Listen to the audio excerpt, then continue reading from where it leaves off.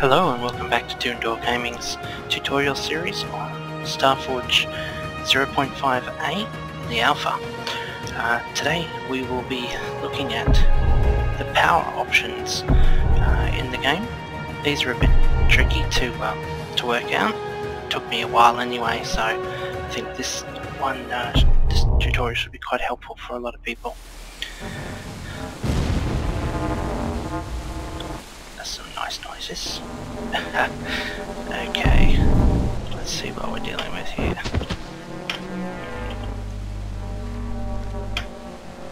Okay, you may notice a few things have changed.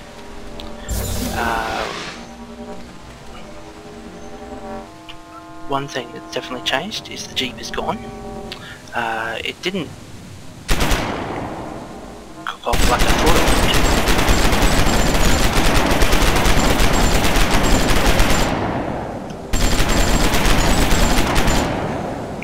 would. It just smoked away there on its little platform until a leech came and gave it another. Well, it sort of tried to pick it up or something. It was riding on its back and it caught fire and it exploded at last. So that's gone now. Also, my little simple hovercraft managed to bobble its way off the platform when I wasn't watching and probably disappeared somewhere underground. I don't really miss it though.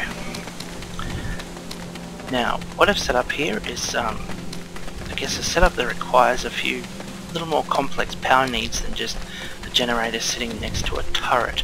I've decided to create sort of a field of fire here with one turret there, one here, and one over on this side here to cover pretty much all the angles to my base. Also, I thought just for lighting effect, I'd put a little scaffold here with a few searchlights. As you can see, none of that is powered. So I'll run through, I guess, our power options. We have one searchlight up here on the roof of the carport as well.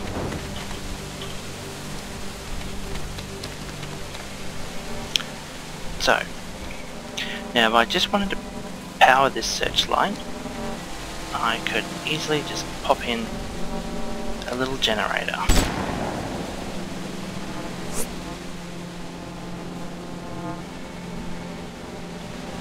Which I have here.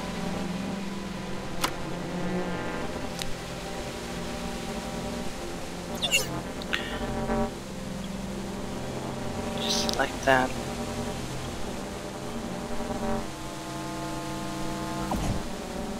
Make it here, not quite close enough. Try over here. Ta-da! All lit. Now that doesn't have a particularly big radius, as you'll see if I choose something that needs power, it will show me just how small that radius is. Not very big and not a lot of power. So I could try the medium generator.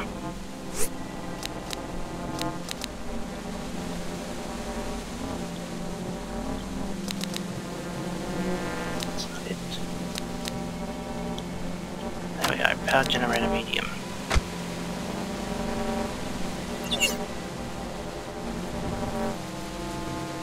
Put that one down next to it.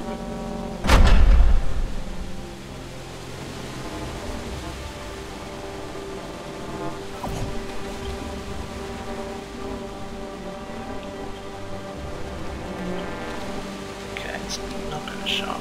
Where's the other one there? Fine.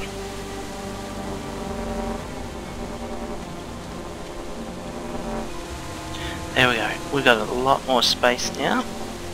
Power reaches, quite a reasonable distance. Certainly, way more than the small generator, which is quite handy. But even better yet, pick that up. Check out the big one. Put that here.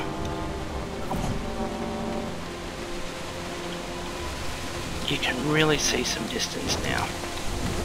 Stretches all the way down here. It's got a massive sort of radius to it. Not enough, unfortunately, to reach all my laser turrets though, and that's where the other items come into play. Now I've got 3 laser turrets, so what I'm going to use is a splitter tower. No, that's this one. I'm going to put it where I used to have my turret. Let's have these problems again.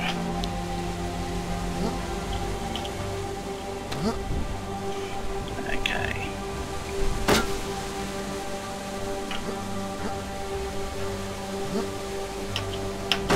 Oh, come on. Right.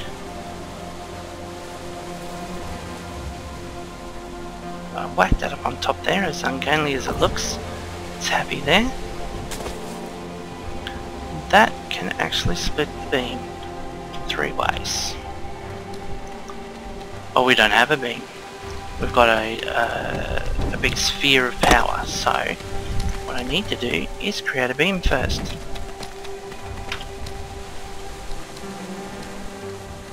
So for that, I want one of these laser towers right here.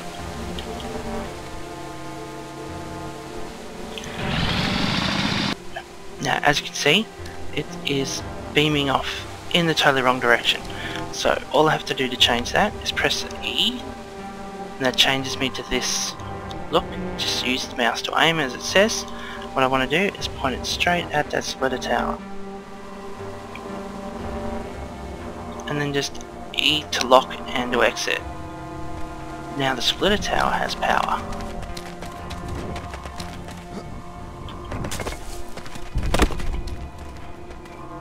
But it's shooting off in 3 random, well, not random, sort of equal distances.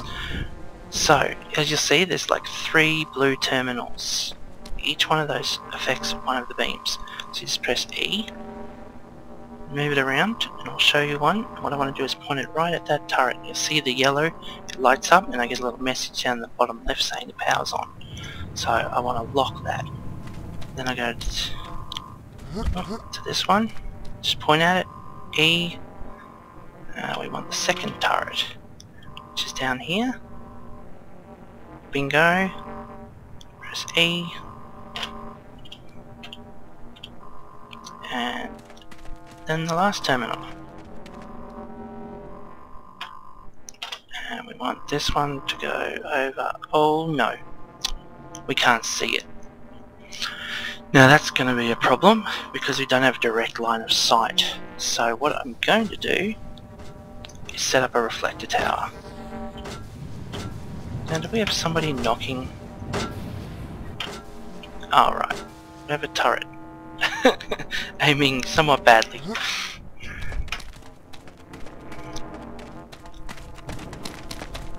Okay, now because I don't have a direct line of sight on that 3rd turret, what I can use is a reflector tower for the 3rd beam from the splitter.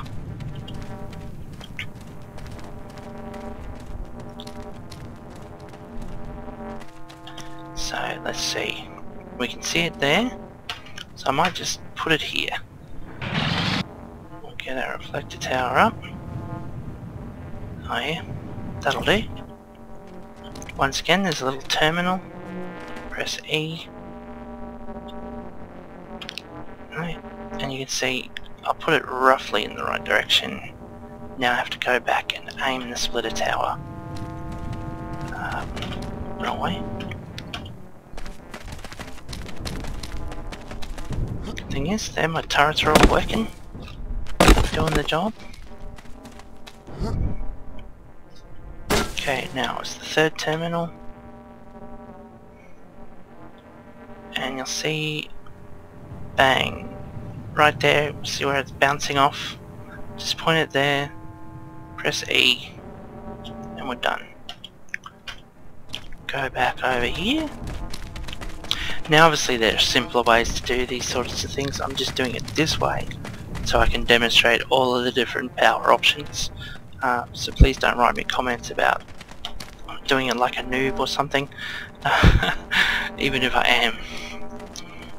Okay, now this can get a bit tricky to aim it exactly right, but you use... oh, look at that, I've got a nice view of the leads getting bang from my turret. Okay, so what we need to do is find that last turret and line him up.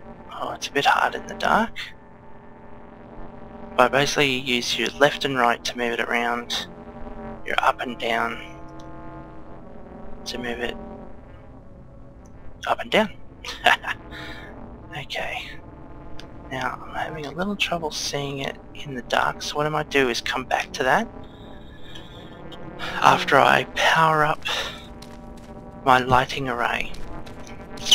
Now there's 3 lights, searchlights there. Now I could use another splitter tower and get 3 beams at it. Oh, he's not shooting at me, he's shooting at my friend here. Thanks for the help. But that's a bit of a waste of resources, a splitter tower for that, because they're all in close proximity. What we want to do instead is use the emitter tower. Now searchlights for some reason give you a bit of that audio interference. I don't know what that's about, but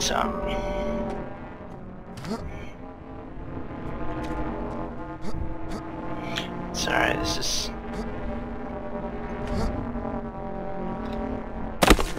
cool. Just get me up high.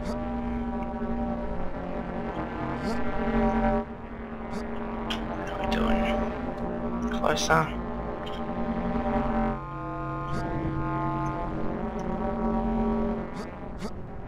Almost there. Ah, I hate when that happens. Ooh. Just in time for a visit. Oh, my turret got me in the head. Ah, beautiful work. Okay, let's try again. Let's do this easy way. There is such a thing.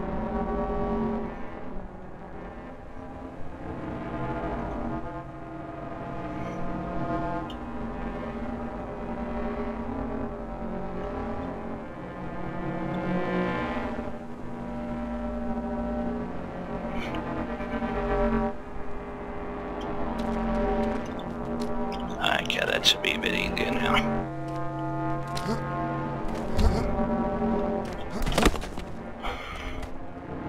Okay, finally. So, we choose the emitter tower. Whack it right there. Now what that is, it's like a booster. It'll create its own sphere if you can power it. Emitter towers can't power other emitter towers, so you can't like do a chain of them. For that you'd have to use lasers and reflectors, or yeah, get trickier for that sort of deal. But that one emitter tower should power all of those searchlights. All I need is another laser turret. I can put it anywhere because that's a mega generator. So here will do. And we'll enter it once again with the E button. If I just pick out, see, like I do an individual searchlight, but if I hit the emitter like so, they're now all on. All of those searchlights are on. You'll see how it's created a whole sphere of energy there from the emitter. So now it's all happy. I can just get rid of this now. Got myself a searchlight tower that is leech, pretty much leech proof anyway. They can jump, but I doubt they'll want to. Cool thing is you can see all the lasers in effect.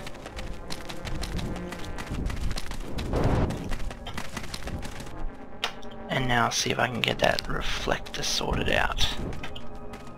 Now that I can actually see the turret. Okay. This one is the one I found the trickiest to aim.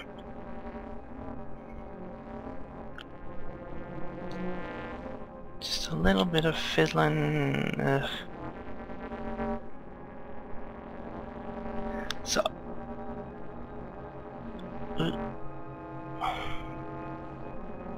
see, it's jumping too far. I need a finer control. There we are. Got it. See how the little lightning bolt went on, and I got the little word down the bottom. I'll exit before I knock it out of sync. And bingo. There we go. We now have 3 operational turrets and a searchlight. I don't know, whatever you'd call that, setup powered. Obviously with that large generator going, I could put a whole bunch of stuff in here and it would go without any need for this sort of relays and stuff. So there you have it. We have the splitter tower, the reflector, laser towers, and a power emitter. I hope that sort of made things clearer for you on what they're used for and how you might employ them to create yourself a little defense array like I have, or whatever it is you're looking to achieve. If you have any questions or comments, please leave them down below. If you have any suggestions for further tutorials, let me know as well. Okay, thanks for watching.